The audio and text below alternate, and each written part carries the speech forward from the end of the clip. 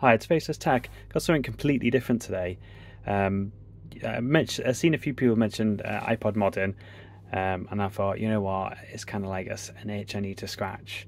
I thought, I'll get into it. How hard can it be? It was one of them, where we didn't do this because it was easy. It's because we thought it was going to be easy.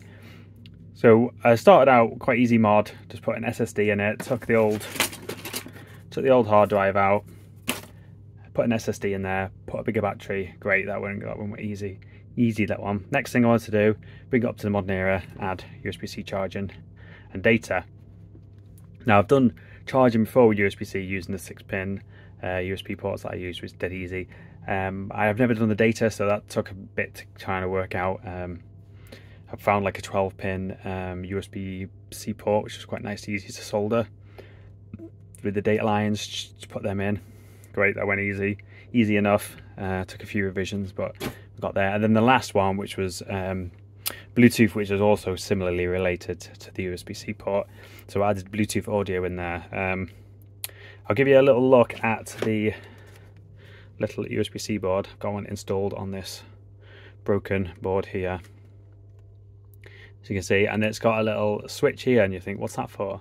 Well, when I was doing the Bluetooth mod, I hooked it up to the internals, and then I realized that the Bluetooth was always connected, was always sucking power. So like, if after a couple of days, it would just obliterate the battery. And with these iPods, it takes forever to charge. So this was not going to be good. So that's why I added a little tiny switch. It took me ages to find this the tiniest switch that you could find just to fit next to here and here. So you can just flick it on. You wouldn't see anything on the actual iPod itself because it doesn't actually know it's there. It's just wired into the internals, wired into the internal headphone jack, and it fits down here somewhere.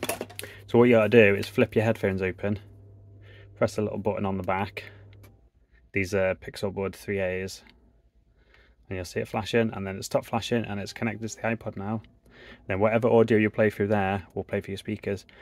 They'll stay connected to your iPod, so if you do want to take them in and out and do whatever until you're connected to another device, and then you have to go back through the syncing thing. But I found like a tiny little Bluetooth dongle. That thing that's supposed to go into your back of your telly, into a USB port in your telly, comes with a little headphone male-to-male lead. Plug that in, and I think it's supposed to go to your headphones. So it's basically, what I did was took it out the dongle, chopped it down a bit, wired it all in. Did a quite easy way of doing it, which is if I kept it, I had to take the headphone jack off the dongle. But before I did that, I plugged it into both ends, and then you could, with a multimeter, you could like map out which points go to where. So it made that quite easy. And then it was all a matter of just wiring it up with some like thin, like magnet wire, quarter of a mil.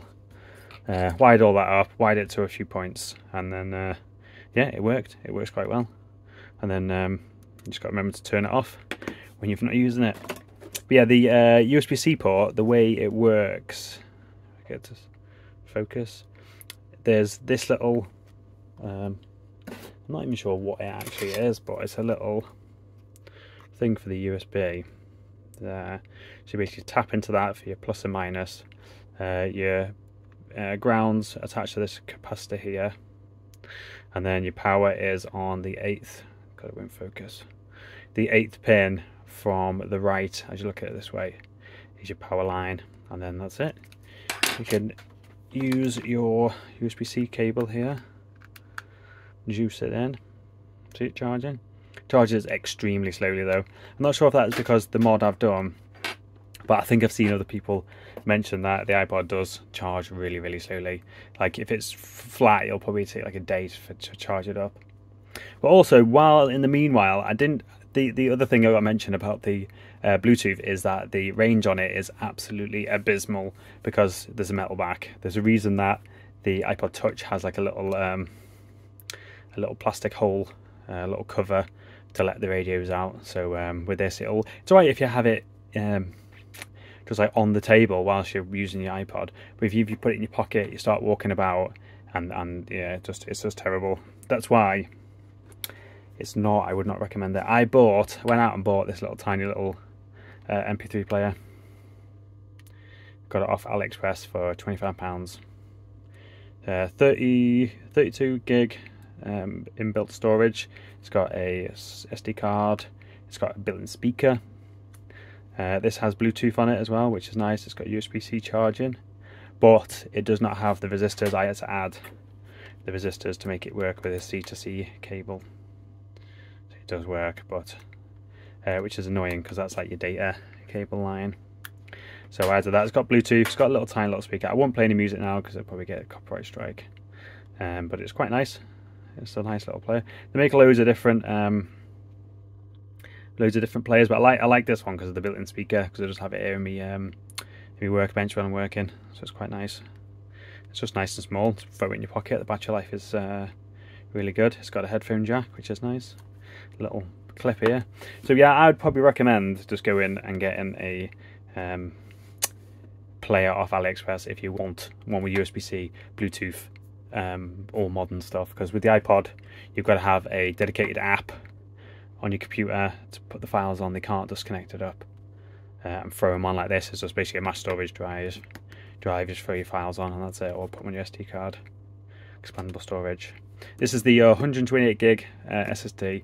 I'm going to put all the I'm going to release the board files, all the 3D print little bits, and how to kind of install it. So if you want to have a go yourself, you know. But yeah, this is 128 gig SSD, and this you can go bigger, but I just thought it was kind of like it was like the cheaper option, and it's got a nice big battery in it as well, which helps. That's probably why it takes so long to charge as well, because I think the battery is bigger than twice the size of it. So yeah, as usual, thanks for watching. Bye.